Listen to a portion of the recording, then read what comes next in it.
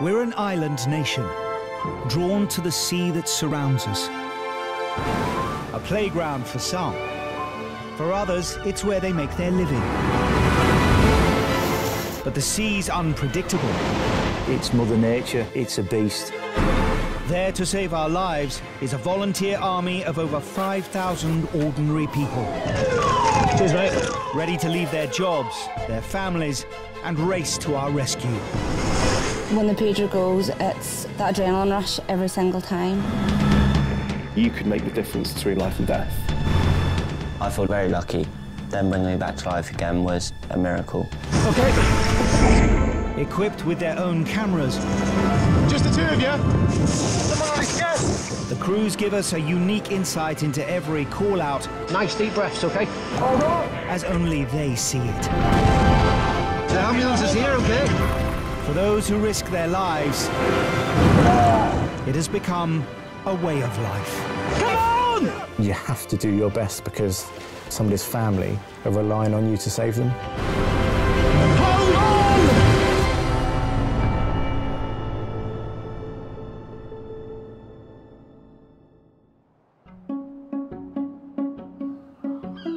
Lying on the coast of North Wales is the walled market town of Conwy.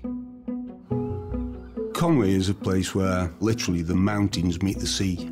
It's stunning beauty. It's built around the castle. Directly beneath the town's medieval castle is the lifeboat station, established in 1966.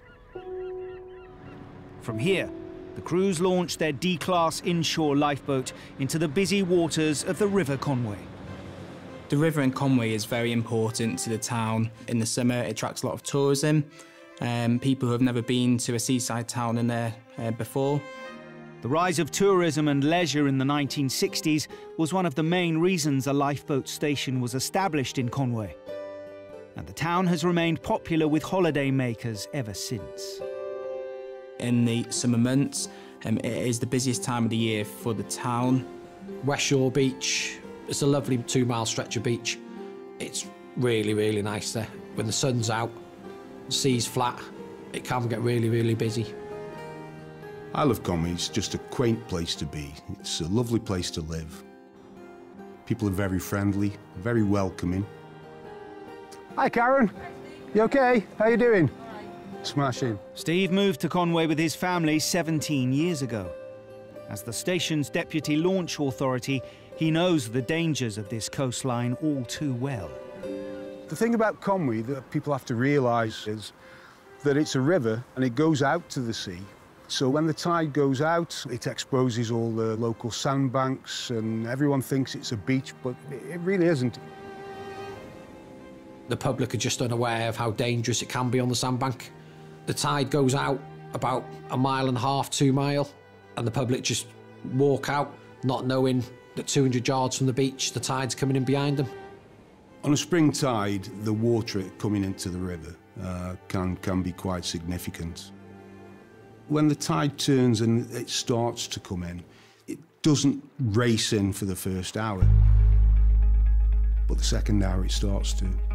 And the third hour, believe me, it really does.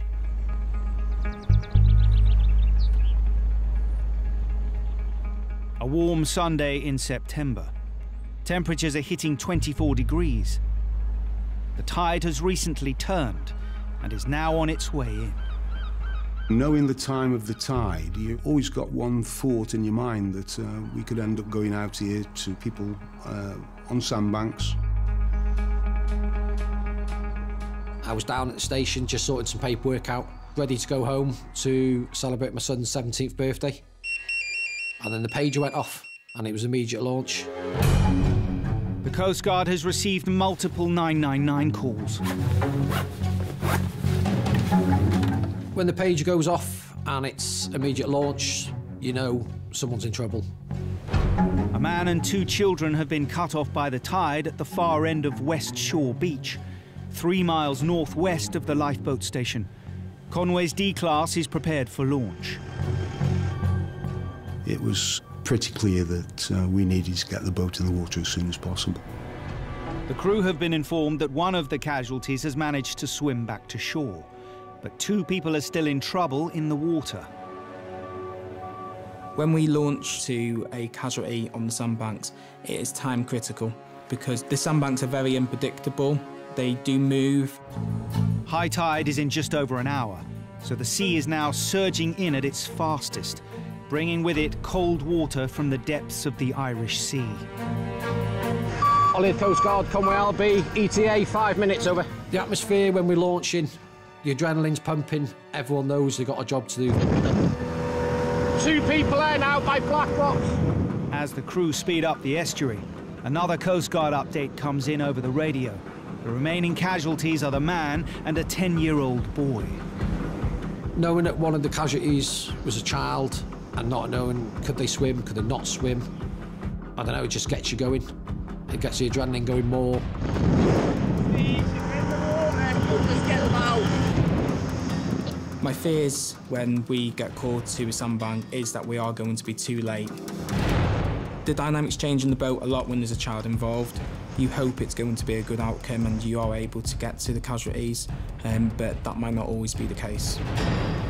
The D-Class has a top speed of over 25 miles an hour, but the boat is having to fight against the incoming tide. It felt like you weren't going quick enough, but looking down at the speed, we were flat out. We were flat out. Fears for the people, it's fear of drowning, isn't it? Just making sure they get back to the loved ones, making sure it doesn't happen. 5 minutes after launching, the crew approached the casualty's last reported position. They're waving there. There, straight ahead. We heard shouting ashore to where the 2 casualties were in the water. Conwy LB, we're just arriving on scene. 2 people in water, 1 child. The man and the young boy are now over 100 meters from shore, up to their necks in the water. We could hear the casualty saying, I can't touch bottom, I can't touch bottom. The man was trying his best to keep the little boy afloat. Do you want me to get out, 'cause there's a kid there? Yeah. Okay, when you I'll go out, mate. You okay? Okay. I entered the water to get the child up and made sure the other casualty was supported. Because once the adrenaline lets go, we didn't want him going down. 3, 2, 1. Once they see the lifeboat, they just give up. And they're the ones we need to watch. Can you give me some indication of their status? You okay, yeah? Drank any water? Yeah, the boat's been in. He's got coherent. We've got 1 male, quite lethargic. And we've got one young child, 12, over. It was more cold with the child. He seemed to know where he was. The main concern was for the adult. He just wasn't with it. Just pull that round you a little bit, mate, and just keep the wind off you. On the way back, the adult casualty, he wasn't talking at all. His colour was draining out of him. He was going downhill, and he was going downhill quick. 5 minutes after pulling the man and boy from the water, the D-Class approaches the lifeboat station. Conwy Boathouse, Conwy LB, ETA, 30 seconds. Can we get some blankets and straight into the boathouse, over? You okay? Sorry. Mate, there's no need to be sorry, mate. There's no need to be sorry. Once we got back to the station, we call it hot recovery, where the boat is on the trailer and it goes straight back into the boathouse and we can assess him more. Roger, okay, yeah, we'll do that. The child, once we got him back to station and we had some blankets and some drinks, he started to perk up. There's Jamie. Okay, mate, come over this side, just put your bum on there. So some of the crew members took him outside. Rob, grab some blankets. The adult, we tried to get him off the boat. He just couldn't get off. No, mate. It's all right, mate. There's no rush, okay? Hey, there's no rush. It was like a tap being turned off. His colour just started draining out of him. Right. Do you want some water? Do you want a little bit? Salty. Yeah. The casualty was obviously in a state of distress, cold. Do you feel that you can... Mate, you just take your time, nice and calm, right? And I think that at that point, his well-being went down significantly. While waiting for the paramedics to arrive, the crew moved the man to the privacy of the operations room. 2 secs, mate. We knew we had to stabilise the casualty's condition. The casualty had taken on a significant amount of water. He was bringing up quite an amount. There could be secondary drowning, and it's something that you've got to be extremely careful of. When a casualty has struggled in the sea, they can inhale water into the lungs. This can cause the lungs to collapse, leading to what's known as secondary drowning, which is potentially fatal.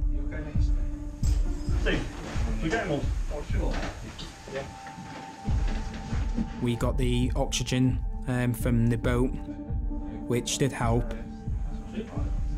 And we had a paramedic that came to do a further assessment of the casualty. You guys are amazing, by the way. I'm telling you, you're all amazing. You could see by his body he was getting a bit warmer. The colour started coming back. He started talking a little bit more sense. Yeah, he was making recovery. After an anxious 20-minute drive from the beach, the casualty's family and friends arrive at the station. You okay? Sorry. When the family arrived, it was a very moving experience, purely and simply because they were emotional, the casualties were emotional, and yeah, it was quite a charged atmosphere at that point.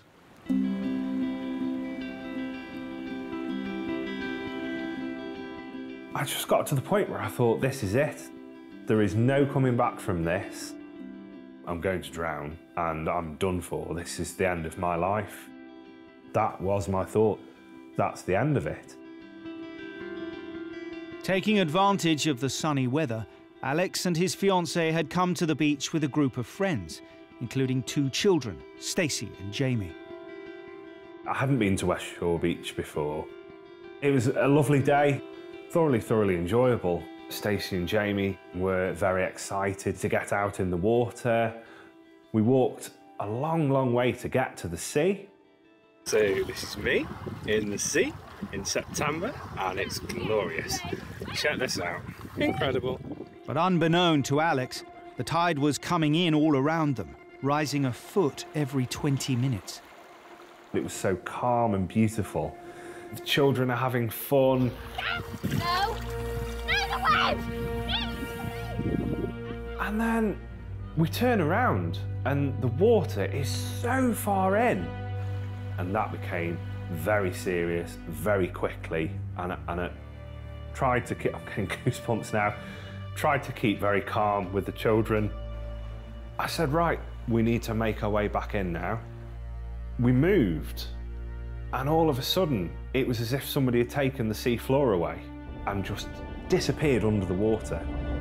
Instant panic, knowing that these children, other people's children, you've got their lives in your hands. Very scary. Overcome by panic and shocked by the depth of the water, Alex struggled to make any headway against the fast-flowing tide. We can see the beach, and I'm thinking, why can't we just get there? Every time I tried to swim, I'd end up almost going sort of sideways and a little bit further out. The other child with Alex, Stacey, managed to make it ashore through the currents and raised the alarm. Every time I tried to swim, Jamie would panic, which would sort of push me under the water. It's not his fault. Alex was now completely out of his depth and battling to keep himself and Jamie afloat. All I could do was try and tread water, and even if I'm going under, try and keep him way up. I can feel myself going under the water more and more and more, and I'm taking on more and more water. I think what kept me fighting was having that responsibility of keeping him alive. I absolutely think I'd got somebody watching over me, because right in the distance I could see a boat coming along. 2 people in water, 1 child. The one crew member jumps in the water. Straight away, Jamie in the boat. OK. Huge relief. Jamie's safe with them. But once on board the lifeboat, Alex's fight to save both himself and Jamie began to take its toll. Because that adrenaline that had kept us calm in the water to try and keep us safe, that was sort of draining away. I'd got nothing left, physically or mentally. No, mate. It's all right, mate. There's no rush, OK? I felt like it was my fault we'd ended up where we were. I hadn't done any sort of research into tides or this, that and the other. I felt like a jigsaw that just fell to pieces. Yeah, what's the mother's name, mate? It was such an overwhelming experience. It was a very emotional reunion when the family arrived at the station. It made me feel very proud that we were able to do that. My fiancée, she is my whole world. The relief of seeing her, the shock of seeing her again, sorry. I never thought I would see her again. The level of fear that this is the end of life was so immense, and it happened so quickly, and such a scary situation to be in. Alex and Jamie were taken to Glan Clwyd Hospital, 15 miles away, where they had chest x-rays for symptoms of secondary drowning. They were discharged with a clean bill of health later that day.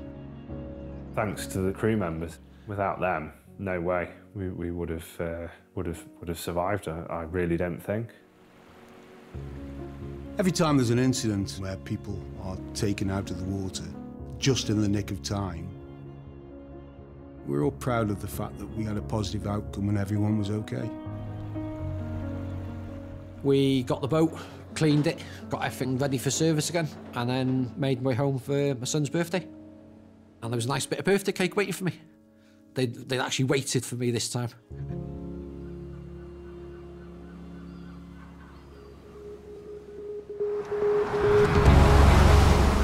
Every time any of the 400 lifeboats across the UK and Ireland are called out on a shout, the crews on board must manage a whole range of emotions and face their fears. Is quietly very nervous. I almost want to say frightened. You leave the house and you're thinking about what is the situation I'm going for. And your biggest fear is making a mistake, and making a mistake that has consequences. Come on! Come on! Thank you. I don't know that I necessarily conquer fears. 3, 2, 1. It's just really important to keep those fears, if you have them, at bay so that the casualty doesn't pick that up. Right, dump your anchor line, guys! OK, they're free. When you've got that responsibility to save somebody's life, it's a moment that kind of churns your stomach up. One at a time, slowly. Things can change, the weather, the sea state, so you do have to conquer the fears that you've got. We're there for one reason, and that's to save people that are in peril at sea. If anybody who goes out and says they're not afraid of certain sea conditions or weather conditions, I think they're probably telling a big porky.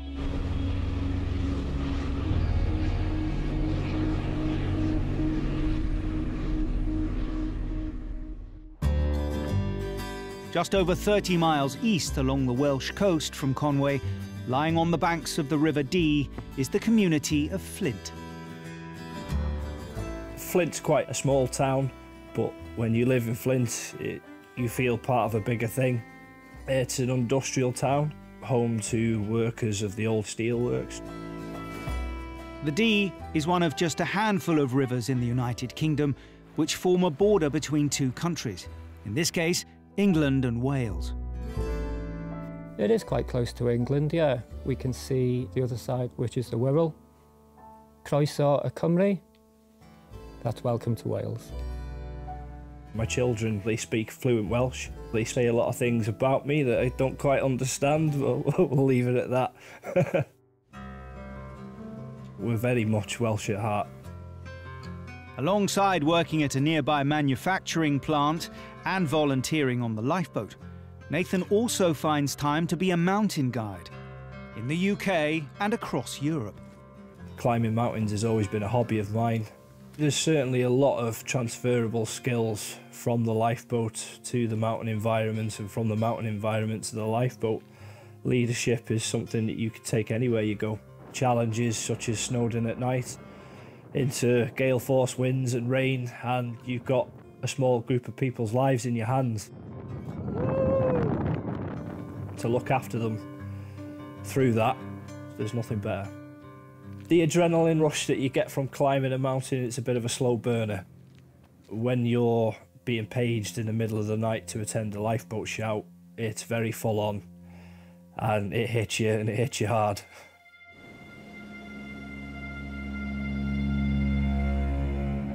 November. A cold, dark night. I believe the pagers went off just after 1 o'clock in the morning. For me, when the pager goes off at night, it is like an on-off switch. When that pager does go off, we've got no information. We just need to get to the station. A mayday call has been received from 5 miles upriver. A 20-foot yacht had collided with the Harden rail bridge. So we were like, oh wow, that's different.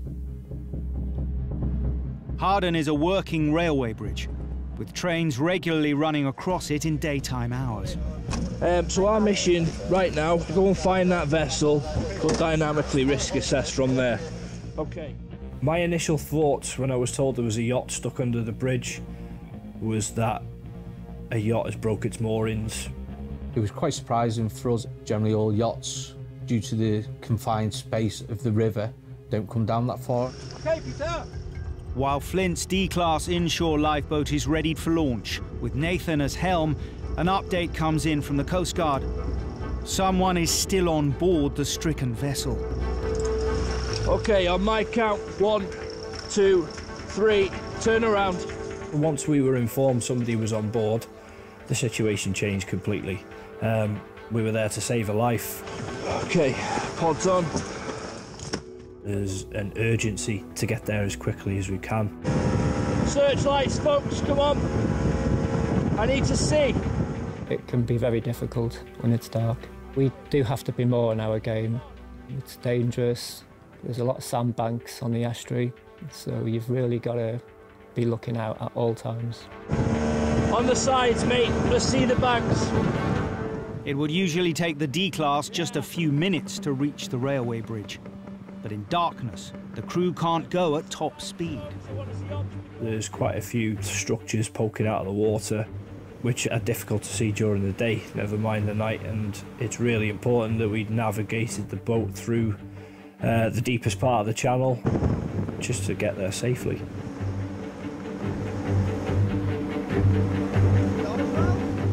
Nearly 5 minutes after launching, the crew approached the bridge. And it was only until we got very close we were able to use our searchlights, and we just couldn't believe what we saw. Any lines underneath that mast, guys? Listing at 45 degrees underneath the bridge. I just thought, wow, what we're going to do with this one? When the casualty stood on the deck, we could see he was really struggling to stand up. Good morning! He was in a very dangerous predicament. With its mast wedged against the bridge, the yacht is in danger of being capsized by the fast-flowing tide. The river temperature is just 9 degrees at this time of year. If the casualty ends up in the water, he could be overcome by cold water shock within minutes. Right, what we're going to do, mate, is we're going to get you off first. The mast was tangled up above. You could see the entire hull listed to one side. Couldn't have been a good place to be in. You got a life jacket on, mate, yeah? The position of the vessel was unbelievable. It really was on like a knife edge. The priority was to get this casualty off the vessel. As quick as you can, mate, and as safely as you can. Make your way onto the boat. The casualty seemed quite calm. Everybody does put on a bit of a brave face in the face of adversity. Are you hurting anyway, mate? No, but right, yeah, I was asleep, I just woke up with a big bang and then, I was here. Right, guys, let's get some warm gear on this guy, please. With the casualty now on board the lifeboat, Crew ready? the crew rush him to the care of the Coast Guard team on shore. Can I have one searchlight on the slip, please? Cheers, thank you. Hey, not a problem, mate. It was peace of mind that we'd dealt with the most important part of the job. You don't get this kind of service every shout, bud, all right? Although the yacht owner is now safe, his boat is still in an extremely precarious position under the bridge. We needed to come up with a plan of how we were going to recover this yacht. Not only is the yacht a navigational hazard, trains are due to start running along this busy stretch of railway within a matter of hours. But until the yacht is freed and the bridge made safe, the train line has been shut down. It was in an extremely dangerous position. It could either free itself or it could get worse and take on a lot of water. Let's look out for any lines leading in, see if we can get things out of the way. However cautious the crew may be, attempting to release a large yacht from under a bridge in darkness in a fast-flowing river is a risky endeavour.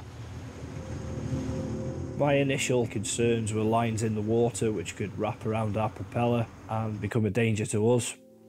So the first thing we decided to do was secure the lines on the boat. Okay, see what the situation is with that anchor. The yacht's anchor appears to have fallen overboard, holding the boat in its position under the bridge. Nathan asked me to pull the anchor up to try to recover it, and probably the most scary part of that was when I released that anchor, someone could get hurt here. The main concern was the boat tipping further. It was that movement of that yacht that was the most dangerous part. My heart was beating pretty fast pulling that anchor up. Okay. We backed off just to see what would happen. Let go of that line, Gav. And that's when the situation changed quite unexpectedly. I remember hearing a sound up above me, quite a loud banging noise. Prepare for a stern tow, folks. We just watched the boat right itself, just sort of took itself from underneath the railings and then became a boat adrift. Okay, let's grab a hold of that vessel as soon as you can, both of you on the port side. Grab the bars. Let's make this operation as quick as we can, please. With the yacht now freed from the bridge, the crew can set up a tow and reunite it with its owner.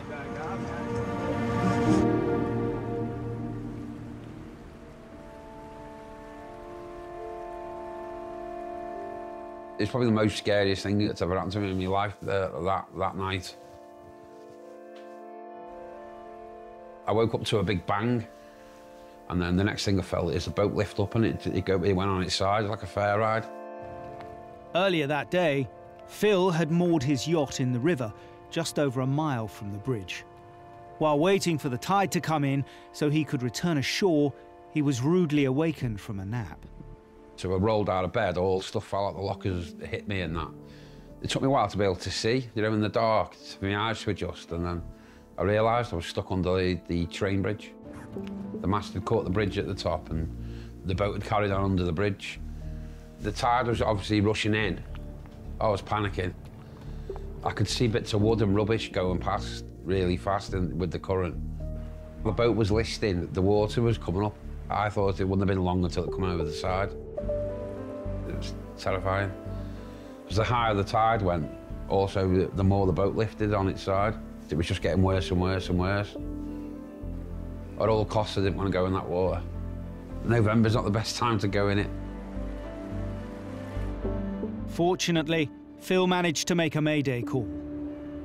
I could see lights coming up the river. Shine a light on the vessel for me. Like headlights on a car, but it was the RLNI. relief. It was relief. Once I got onto that lifeboat, I knew then straight away I'd had a lucky escape. Aside from some mild shock, Phil was unharmed. And 45 minutes later, just before 4 a.m, the lifeboat crew returned with his yacht. I'd just like to say it's the best alongside tow I have ever seen. Nice. It was a successful shout. The casualty was safe, and so was the casualty vessel, and that was the ultimate goal for me. Happy days. Afterwards, still couldn't believe quite what happened, really. Yeah, it was something different. It's the first one for me. I've never dealt with a yacht that had collided with a bridge before. Extremely grateful to get out of bed in the middle of the night and then you come down and rescue someone stuck on a river, you know, for no money. Is amazing.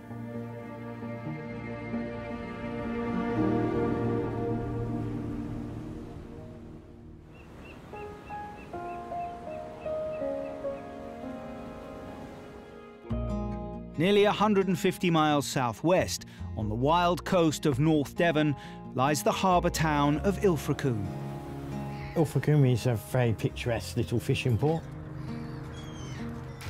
In its heyday, Ilfracombe was a very popular Victorian destination. Back in those days, the posh Victorians came here just to take the waters, as they say. From Easter bank holiday all the way through to the end of September, it is very busy here. Ilfracombe is a beautiful town to live in. We have cliffs and rocks and cozy coves we can go to. It's just beautiful. Ilfracombe's lifeboat station was established in 1866, when the town was at the height of its Victorian popularity. Back then, the crew would mainly have come from seafaring professions, but nowadays, they're from all walks of life. We've got builders, doctors, a couple of people that are in the NHS. The uniqueness of having different characters on the crew, obviously everyone bounces off each other, so yeah, it's good. The cruise patch covers the dangerous and unpredictable waters of the Bristol Channel. The conditions can change quite quickly within minutes. We've got the second biggest tidal range in the world. So I think Canada's first, and then we're second.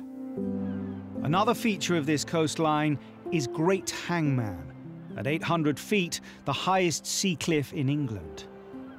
The tidal race around sort of Hangman is quite strong. We quite often get kayakers that get fatigued in that area, and then they'll get caught in a tide and start getting pushed up channel.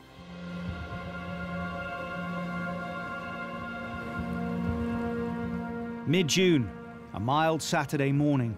A fresh southeasterly wind has created choppy conditions in the seas off Ilfracombe. It was a nice day in the summer and was just kind of doing some gardening, and then the pager went off. I don't remember what I was doing in this case when the pager went, but it's bound to have been at the most inconvenient time because it normally is.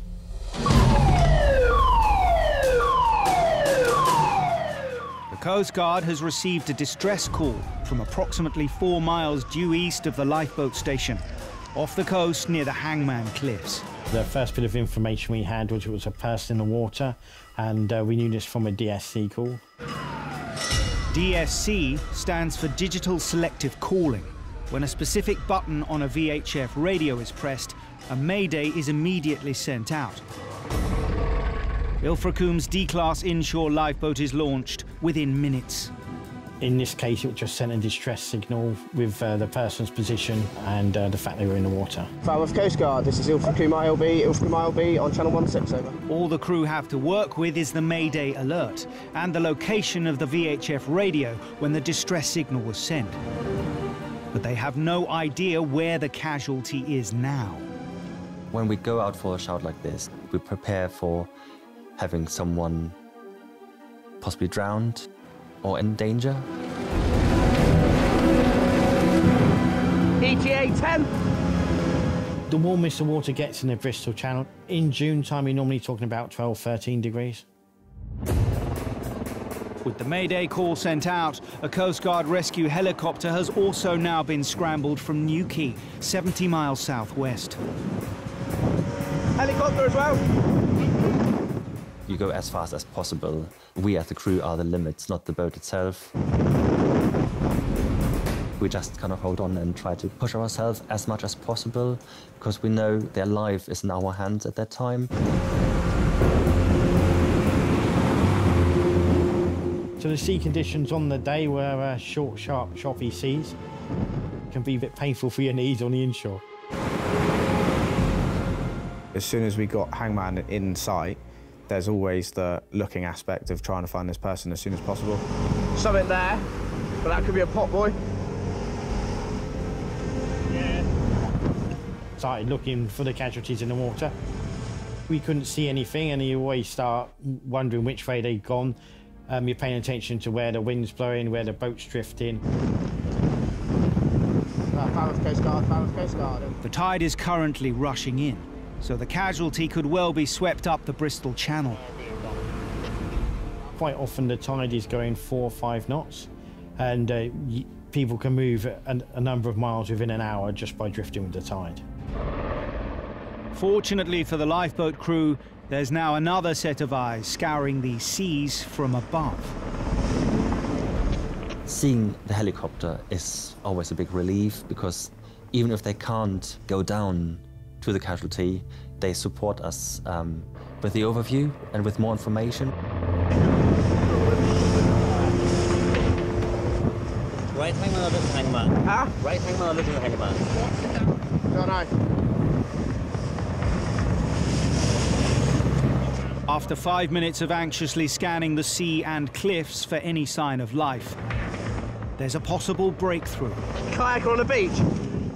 We got an update. There are kayakers on the beach, and they might be the casualties. This is Falmouth. Do we know they are the casualties, over? Stu at the helm decided that I was going to go ashore and assess what was going on. See if anyone needed any medical assistance. Right up. Yeah. You all right? This is the man who raised the alarm after capsizing offshore. Having been in the sea for nearly an hour, he's been brought to this cove by his fellow kayaker. The gentleman that had been in the water was very cold, and he was very pale. You could tell he was in shock. Adrenaline's wearing off, buddy. Yeah. Shock can be quite dangerous because your heart beats faster, and adrenaline wears off when someone's on scene to help you, and we do get casualties now and then that do faint. While the crew leave the other kayaker to make his own way back. He'll jump and sit in the front and you'll get a bit of shelter from the wind then. The casualty is put aboard the D-class. We were quite surprised. It was a cold day and he was only wearing the shorts and T-shirt at the time. He did say he wished he'd brought his wetsuit. You feeling a bit warmer now? Yeah. Yeah? You don't look so... Yeah, I'm not... No. Yeah. He was shivering a bit and he just didn't look right. So, like, he looked like someone who has been through a quite stressful situation. To get him warmed up as soon as possible, the casualty is taken ashore at the neighbouring Combe Martin beach.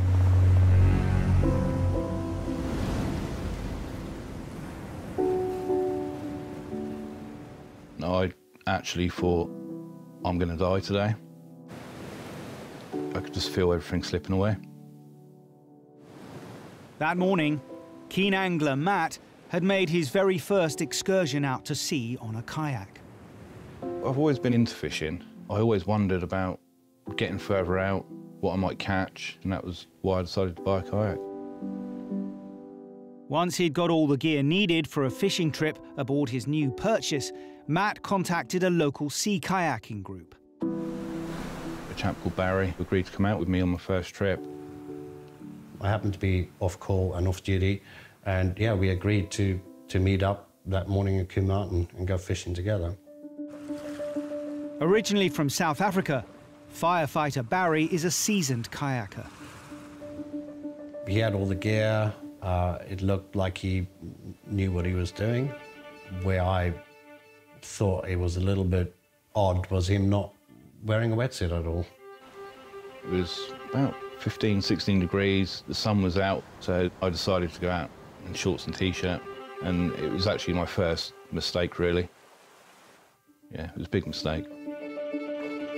Wanting a record of his maiden sea voyage, Matt attached a camera to the bow of his kayak. We set off into this crystal clear water. It was the perfect day. Yeah, is this what you consider choppy then? I mean, I've been out in worse. Yeah. See where those white horses are starting to whip up, I wouldn't go further than those white horses. That first hour we were out there, the kayak was moving more and more and I was struggling. It changed so quickly, and I knew it could, but I wasn't expecting it to. Feeling confident that Matt could cope with the conditions in this part of the bay, Barry suggested they stop and cast out their lines. I'm going to set up anchor and then start fishing. Yeah. I was just about to deploy my anchor, and then Matt was going to get his anchor, which he stowed behind him. It's at this point when everything went wrong. I put my paddle down and I reached around behind my seat, and that's when I was hit side on by a wave.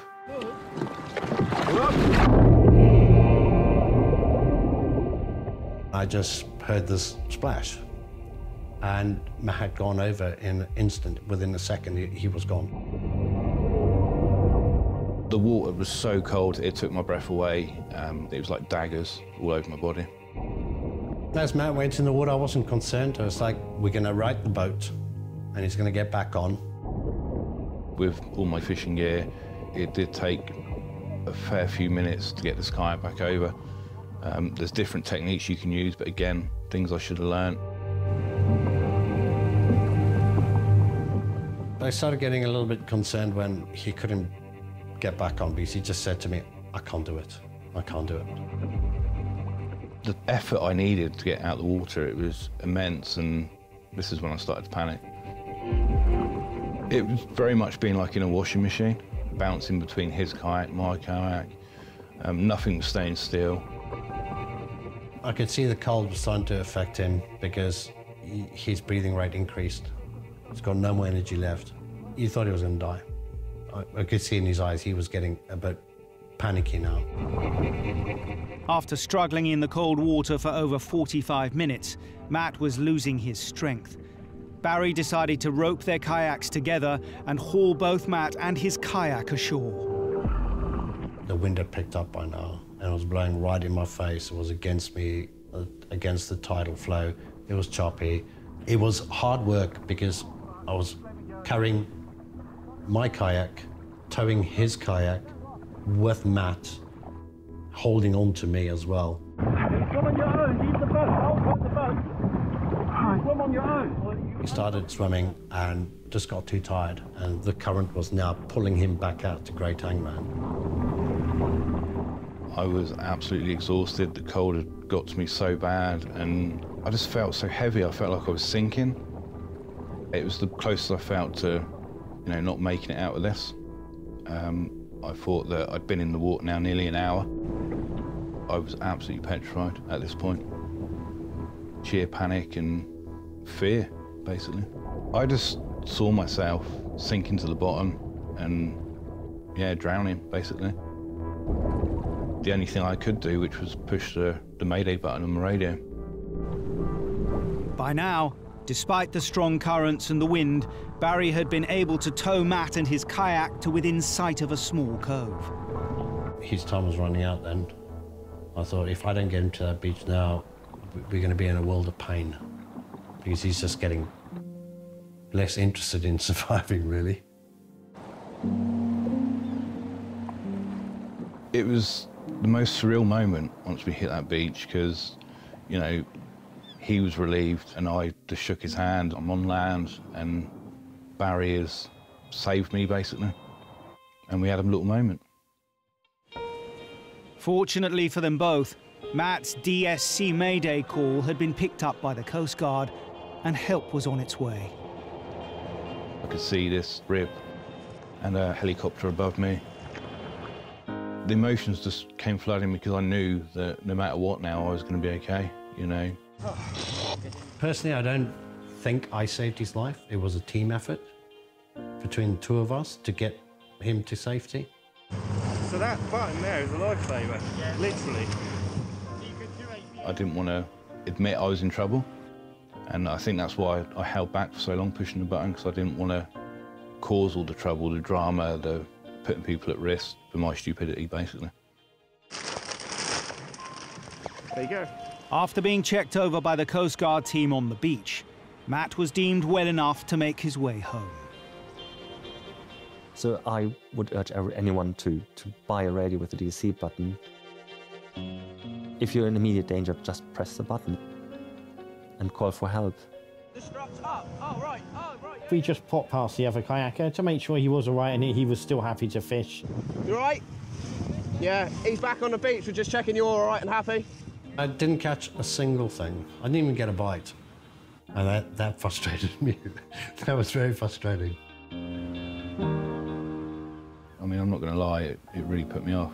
And I was so grateful that the people were there that day.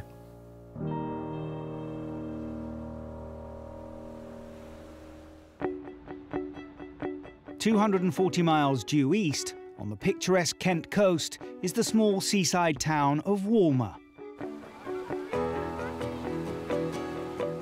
We're on the furthest southeast point of, as you could possibly get in England, in between Dover and Ramsgate. We're in our own little bubble, I'd say.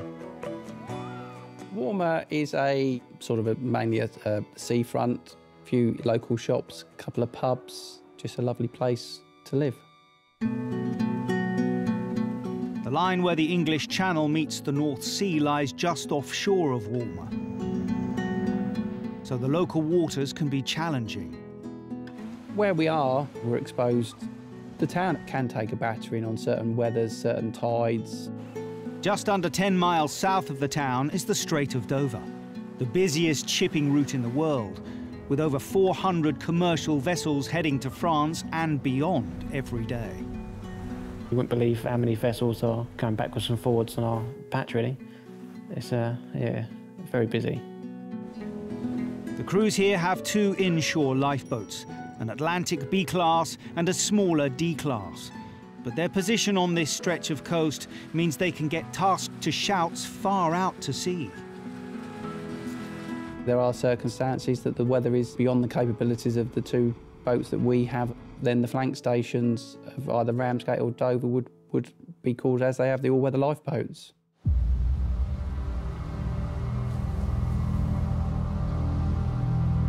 A still, calm weekend in August. At 4 o'clock in the morning, the local Coast Guard receives a Mayday emergency call. No one wants to hear a Mayday out at sea. I mean, it is the worst call out that you can hear. Basically, life or death. A 100-year-old wooden barge is starting to sink in the middle of the English Channel, with 2 crews still on board. It is the highest form of distress, and they're putting that out because they obviously fear for their life. If the boat's taking on water, I mean, it can be catastrophic. Within minutes, Walmer's Atlantic class is launching out to sea. 1 minute, you're fast asleep. Half an hour later, you're doing 30-odd knots on a boat in the cold. The barge's hull is reported to have been ruptured by the large swells over 10 miles out in the English Channel. Dover's all-weather 7 class has also been called out. We didn't know if the boat was already going to be sunk or if we could actually get there and do something to help. It does feel surreal, no doubt about it. You are rushing to someone's aid. It is a very, very powerful feeling. You're just hoping that the situation doesn't worsen on that run out. You just love the boat to just be able to just push a few extra knots out of it, just to skip across that water that little bit quicker. After a 30-minute sprint out to sea, the Walmer crew arrive as dawn breaks. The Dover crew are already on scene, and the barge is still just afloat. But it's now right in the middle of the major shipping lanes. Over lifeboat, Walmer lifeboat. Good morning, sir. Any instructions for us? Over. It was in what we call the southwest lane. It's like a motorway. Probably the busiest ship lane in Europe. Not a place to start taking the water or breaking down. They put a lifeboat, a warmer lifeboat standing by, a warmer lifeboat out. Dover have transferred 2 of their crew aboard the barge to assess how much longer it might have before it sinks. And they found that the engine room was filling with water. At the time, the boat's engine was still ticking over. So they transferred their salvage pump on and immediately started pumping the water out. If the barge's engine is completely submerged in seawater, it'll be rendered useless. And without power, the vessel will struggle even more to stay afloat in these rolling swells. The lifeboat crews must now do everything they can to lower the water levels below deck, which means placing 3 more of them aboard. It's not the first thing that we really want to do. By transferring a crew member onto the casualty vessel, we are then putting ourselves into the danger. But if that's what needs to be done, then that's what needs to be done. The warmer helm, Andrew, brings the Atlantic class up to the 60-foot-long barge and instructs Stephen, James, and a member of the Dover crew to transfer across. But doing this in these conditions in the middle of the English Channel is a daunting task. You ready? Wait, away. It was rocking quite a bit because the shape of the vessel, trying to jump off and not get hurt or fall off, it was quite tricky, yeah.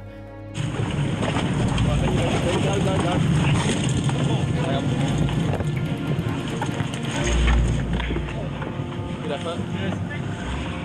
Once the crews are aboard, the 2 casualties reveal that they're at the beginning of a journey from Kent to Northern Ireland. A sea voyage of over 600 miles. Old. She looked old. The kind of boat that you would look at and think, you know, you could see it sinking.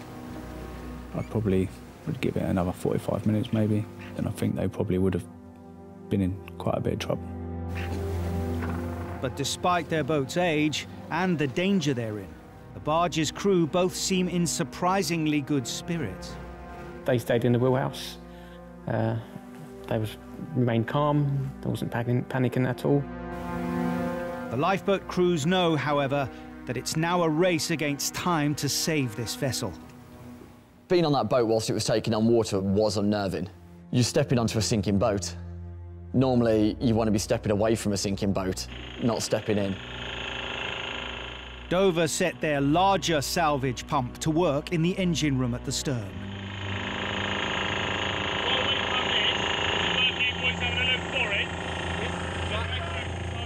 But the water is also pouring in from the bow, and the only way for Stephen and James to find out how badly is to get down below deck.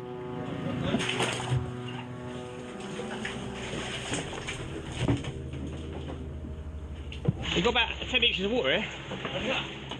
When we got downstairs, we saw there was about a foot of water down there. We didn't know, I suppose, at that time, if we was going to win against it. This was the first job that we've responded to where I've actually used a salvage pump.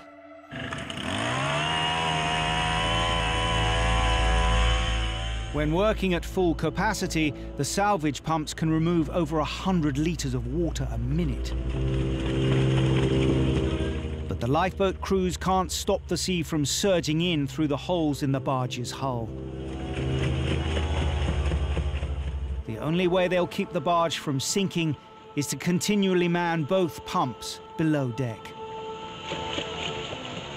Being down in that galley is probably one of the most uncomfortable situations I've ever been in. We was in full kit, helmets on, visors down, and this water's splashing around, and you can just smell, the fuel from the engine room. Horrible. You're in a confined space.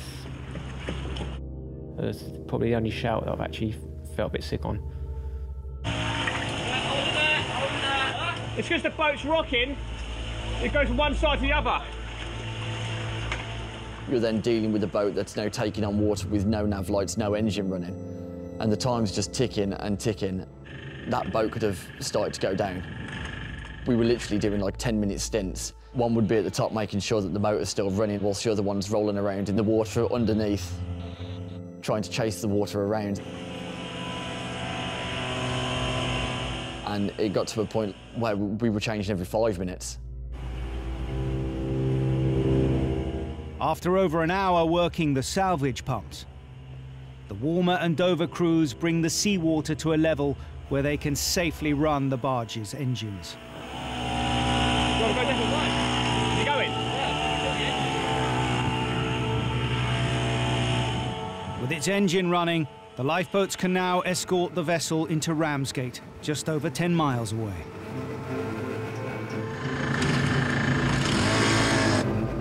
The water was still coming into the boat, so both of our salvage pumps were still running at full control the whole way there. 3 hours after launching, the lifeboats bring the old wooden barge into Ramsgate Harbour, and the Warmer crew can finally return to station. I think it potentially could have ended differently. Had we have not been there, it could have most possibly been a very different story.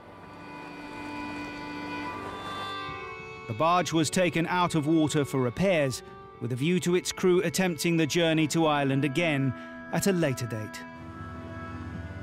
It makes you very grateful for the constant training that we do. On that call-out, everything came into play. There was lots of rope handling, lots of equipment use. It's just amazing that with a snap of a finger, all this training just kicks in.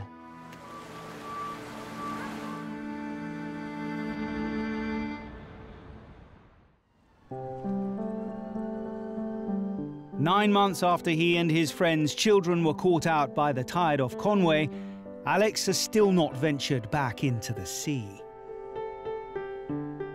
This event was very hard for family. The realisation that they could have lost us. My fiancée and myself, we've moved the wedding forwards, realising just how important our time is together and how little time potentially that we all have. And in North Devon, Matt has put his sea kayaking aspirations aside for now. I've definitely got a lot more respect for the sea and the water now. I realised I'm not quite as capable as I thought I was, and yeah, it took the events that day to show me that. But it hasn't put me off going to the beach, but certainly I've got new respect for the sea. Whoa! There was a lot of motion in the sea. It was going to be a bit of a challenge getting back onto the boat. Right, Jack. Go! 1, 2, 3. Okay, mate. He was cold. He was shivering. Scotty, do you want to go on board? When he was getting dragged onto the boat, you could see that this individual was pretty limp. My biggest fear was leaving my children without their dad and my wife without her husband.